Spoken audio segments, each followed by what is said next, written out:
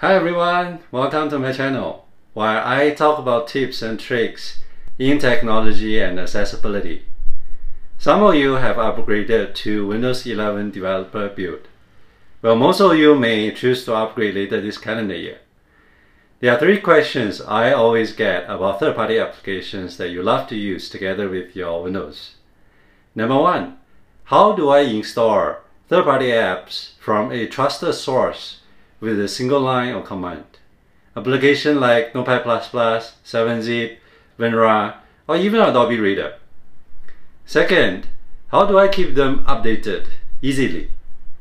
Last but not least, I'm changing my PC. How do I export the list of third-party apps I already installed and import them into my new PC and install them easily? Well, Winget can help you with all three of these challenges. Now let me show you how you use Winget in Windows 11.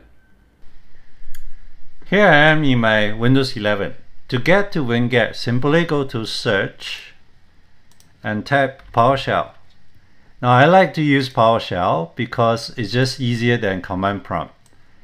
To get to Winget, simply tap Winget. It will give you a list of commands that you can use with Winget. To install an application, simply type Winget, install, and the application name. In this case, I will say Notepad++. You can see it's very easy, not so scary if you're not familiar with scripts and commands. Now, this repository also have a lot of other third-party applications community has nominated. PowerPlayer is a good example. I love the application. It supports many codecs. And you can just simply go there without search through the internet, and sometimes it gets you to the wrong link. You will actually install that from the original source of the application very easily. You can use this to install as many applications as you want. People who are a little bit more familiar with scripts and commands, you can do a silent installation as well. Second thing Winget help you is to upgrade all your applications. As you can see here, there's an upgrade command available. So I can say Winget upgrade or. This will actually go ahead and upgrade every single applications, including your Microsoft Store apps as well, to the latest version if there is one available.